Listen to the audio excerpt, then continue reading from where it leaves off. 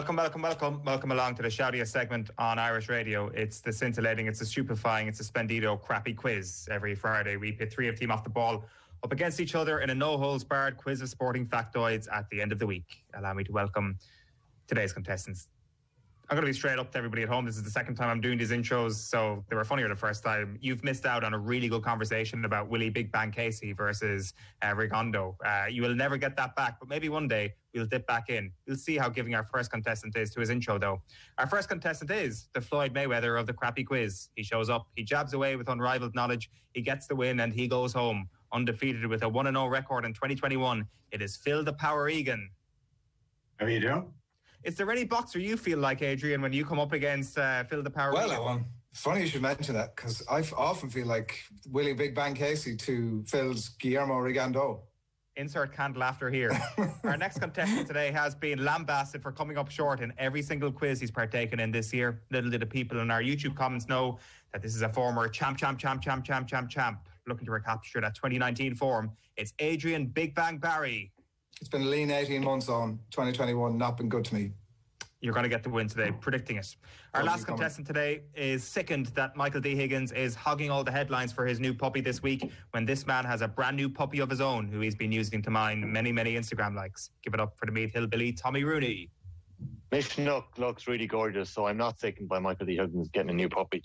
It looks like a gorgeous pup. And Bailey's been all over Instagram. He's not ready for his off-the-ball debut yet. Why not? We're still kind of working on a few tricks and a few techniques, and he's not up to scratch yet when it comes to broadcasting live on the air. People need to check out Tommy on Instagram to see this puppy. As you mentioned, it's called Bailey. Is it cuter than Mishnock is the question? Probably smarter. Oh. Like he's an incredibly intelligent pup. Probably wittier.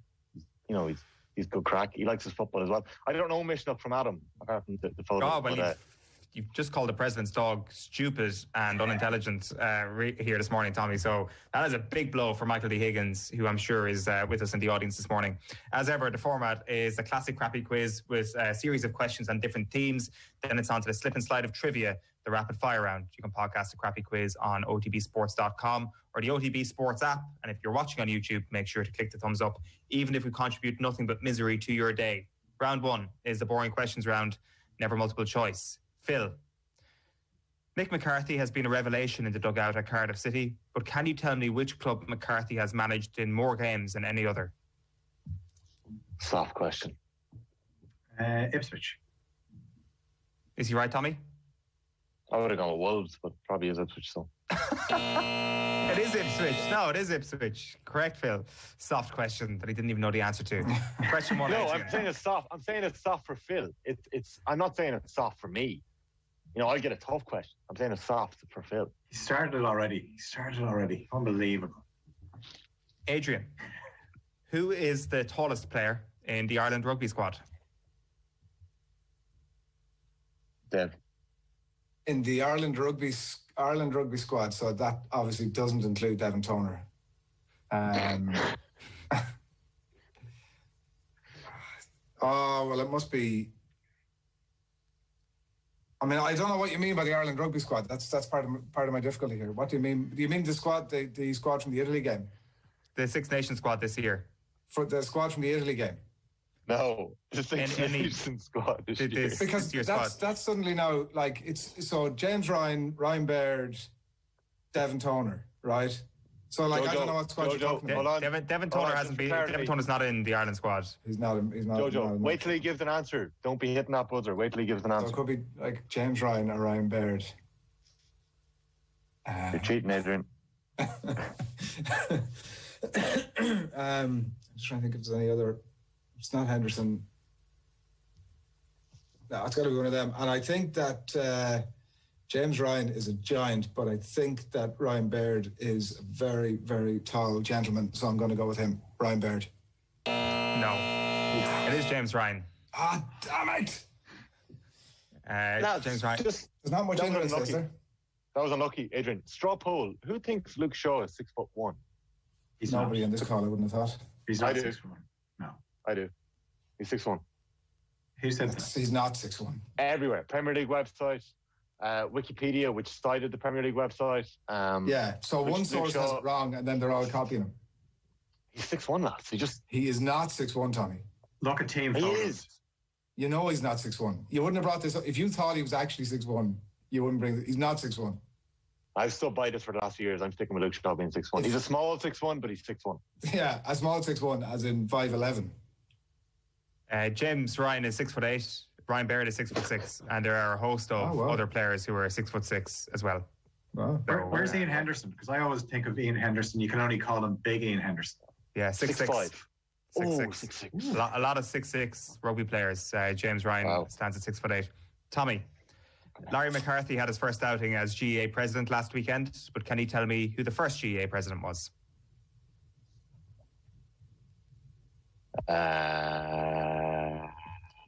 Michael Cusack? It's not Michael Cusack. Hogan? It's, no. One more. Davin. Davin, there you go. Morris Davin, correct. I was just working my way through the stands there. Hill 16 was next. Yeah. Okay, I didn't say Douglas Tejeda, because that's the first name that came to my head. Round two is you went to an Irish school, referring to him, but we were always given Douglas Hyde. Whereas, does that paint me as a West Brit? Maybe it does. Round two is the officiating round. After a week when Messrs Gozair, Mason and Atwell all tried to outdo each other in the refereeing stakes, this round will test your knowledge on some of the most infamous referees and refereeing moments. Phil. Graham Poll famously showed 3 yellow cards in a World Cup match involving which teams? Croatia and Australia. Correct. Phil is 2 from 2. The narrative. The narrative is back. The narrative is back. Give Phil the easy questions. Adrian. Copy quiz master always needs one dominant force. Adrian, a porcelain bust of which referee once famously sat in the bathroom urinal of a bar called Cowboy in Queenstown, New Zealand? I've no idea what that. I've either not heard or forgotten the story. Can I have that question once more, please, Quizmaster? A porcelain bust of which referee once famously sat in the bathroom urinal of a bar called Cowboy in Queenstown, New Zealand? Like, there's a big part of me that wants to say Steve Walsh, but I'm going to go with, if it's not Steve Walsh, I'm going to go with I'm going to go with Nigel Owens. No, it's not Nigel Owens. Anyone know? No. No one knows. It's Wayne Barnes. So this bathroom had a porcelain bust of Wayne Barnes and of Stephen Jones, the rugby writer as well. The New Zealand rugby fans weren't enamoured by them. I do believe it's gone now, and it's replaced by somebody else who I've just forgotten at this moment in time. Tommy, question 2 for you. Who refereed the Henri handball game? I know the answer to this. Damn it. Swedish. Oh my God. There was that piece on him last year where they went to the village where he's from.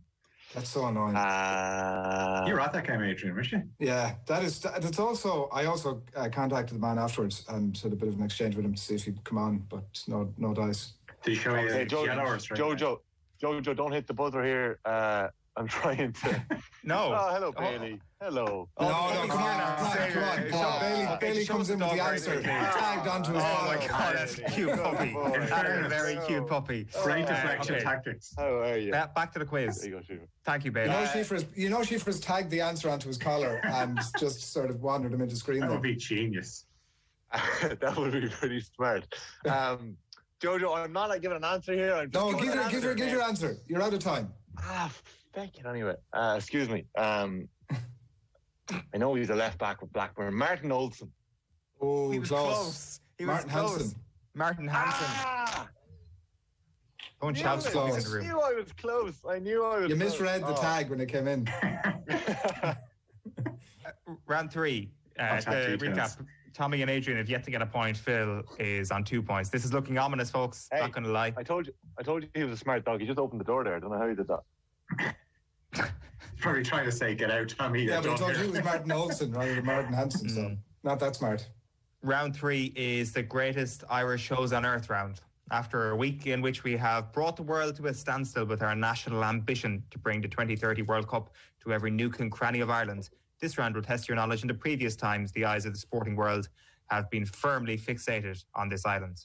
Phil, the Women's Rugby World Cup took place in Ireland in 2017. In what stadium did the final take place? Was it? This is an answer now. I'm trying to think now. Right. I'm going to go for Donnybrook. No, it wasn't Donnybrook. Ravenhill. Wow. Man. Adrian is flying with other people's questions today. Just Didn't suit you. Didn't suit you. Kingspan Stadium, we should say. Adrian, question 3 for you. Michael Lynagh broke Irish hearts in Lansdowne Road in the 1991 World Cup with his last-minute try in a quarter-final against Ireland. Who scored the Ireland try that looked for a while as if it might be the winner? what? I thought this would have been absolute banker for Adrian Barry. Rugby nostalgia. Look at that All Blacks Munster poster over your shoulder.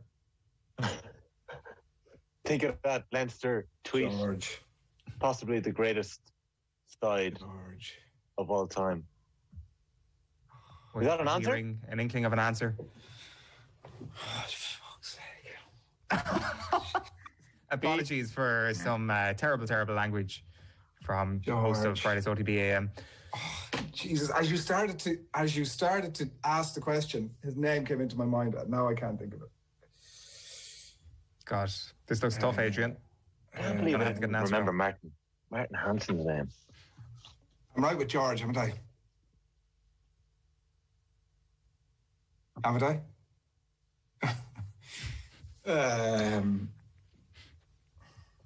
Come on, give us an answer. This has the potential to be the most annoying question for me of all time.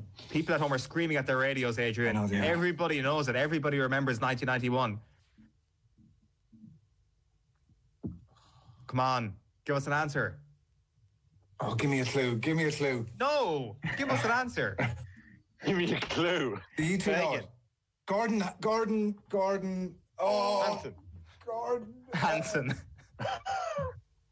Oh, where's this information suddenly coming to you? Like one of the kids. It's one of the kids just put a note under the door. Come on, Adrian. TikTok 5, Gordon 4. Hamilton. Is Con in there? What did he say? Gordon Hamilton. Correct. Yes! Oh, no. Yes!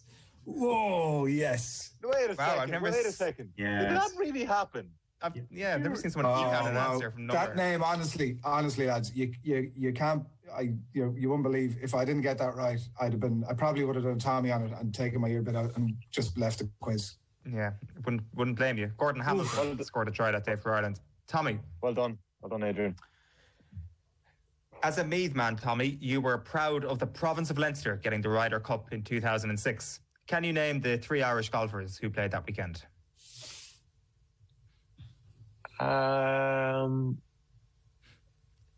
McDowell. Incorrect straight away. Oh my God. Clark, Harrington and McGinley. Yeah. Correct. Oh Adrian my Barry God. nailing Tommy's questions once again. Yeah, McGinley, Harrington, Clark were the 3 golfers who played. Obviously, I would have got the other 2. Clark. An unusual starting place, Tommy, I would offer. I'm going to make something public knowledge right now. Tommy won't tag me for it, but we were having our post-show meeting an hour ago, and Tommy was like, who's on the quiz this morning? And usually, of course, Ger or Nathan would be on it, and I was like, it's Phil and Adrian. And Tommy was like, God, I'm going to win today. The scores currently are Tommy 0, Adrian 1, Phil 2. Round 4. All about the narrative, Owen. Yeah, I definitely match said that. round. What is even on about? Contestants get 3 points for getting the number exactly right in this round. If no one manages that, the nearest. Go on. Just before we go on. Yes, lads, I did say that. I was psyching myself up. All right. Okay. Yeah. Oh, look, I take no offence. Yeah, I'm I'm just letting myself down here in a very public setting. So I would have been surprised if you didn't say that. I'd been disgusted with you. But I apologise. Contestants get 3 points for getting the number exactly right. If no one manages that, the nearest contestant who doesn't go bust gets 2 points, and the second closest gets 1 point. We can only accept the answer that's written on your paper, and I'm also going to have to ask for your pens once the music ends. So if you don't mind, give us the following number: the number of consecutive games Manchester City have now won in all competitions, plus the number of tries scored by Will Connors in this year's Six Nations so far, plus the number of gold medals Michael Phelps has won at the Olympics, plus the number of venues used in the 2018 FIFA World Cup. Your 30 seconds expire when Sinatra sings Bright Shiny Beads.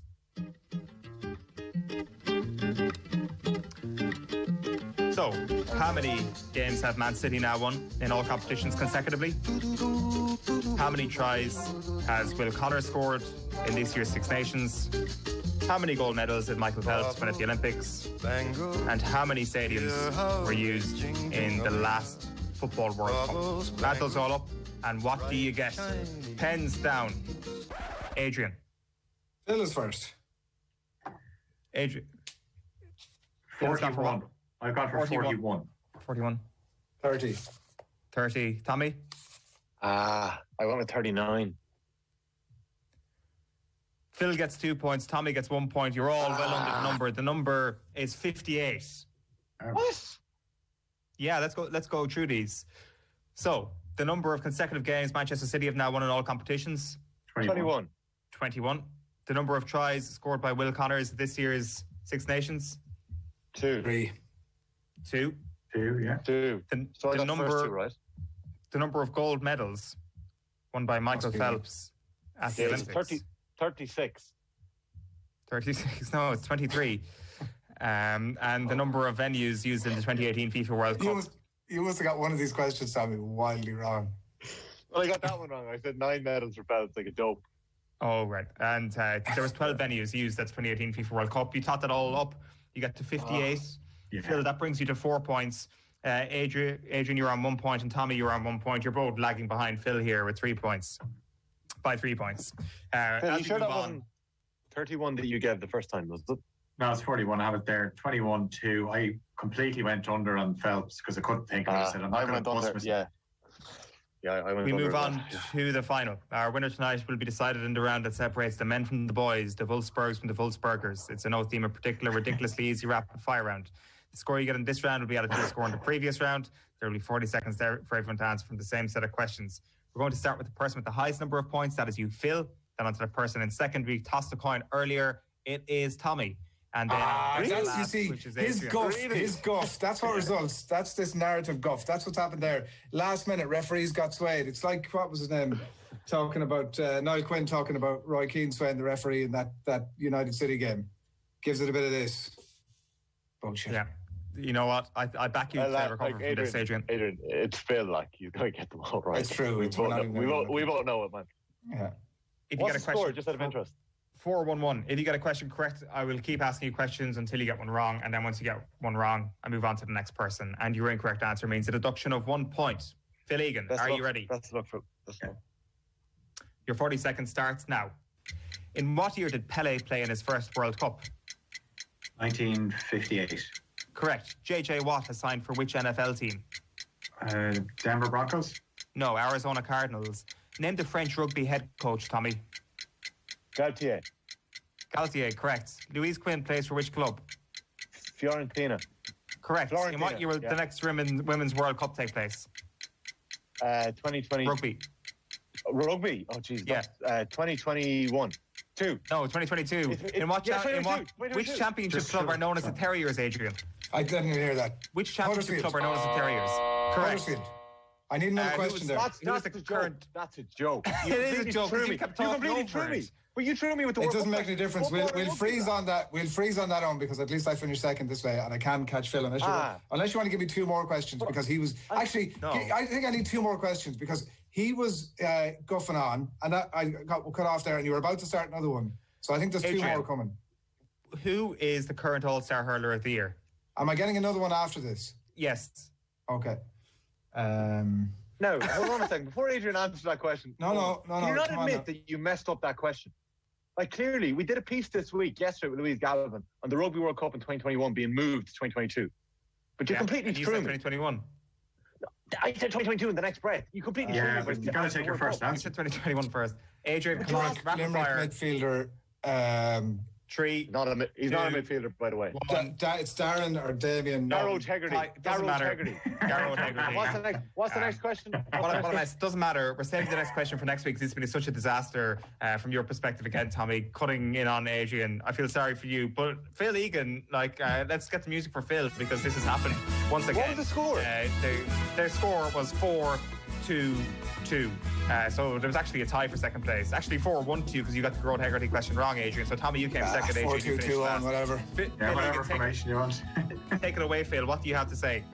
Okay, it's about efficiency. It wasn't the greatest performance, but it was a scrappy one. And just kind of, you got to pick your fight. So I could be back in a few weeks. Who knows? I have to talk to my promoter. He is 2-0 for 2021. Phil the Power Egan is your champ. We'll see you next week.